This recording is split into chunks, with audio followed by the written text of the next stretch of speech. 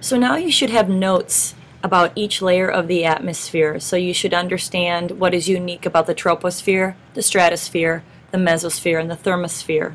Your next step is to show your learning in a diagram. So go to Moodle and open the Worksheets folder in the Atmosphere topic and open the atmosphere graph in Notability. It will look like this. So it's a graph that already has a title and already has a y-axis showing kilometers above Earth's surface, so that shows altitude. Notice each line represents 20 kilometers. So we start at 0, which is the ground.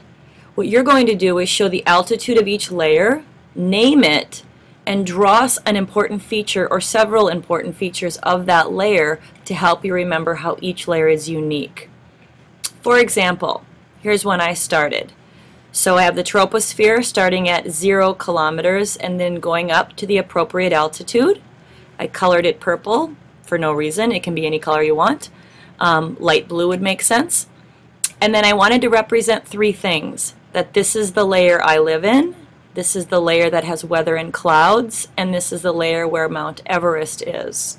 And then you would continue to represent the three additional layers. So you decide what's important about each layer that you want to represent. Make sure I can read it. When you're finished, take a screenshot and submit it to Google Classroom. Let me know if you have any questions.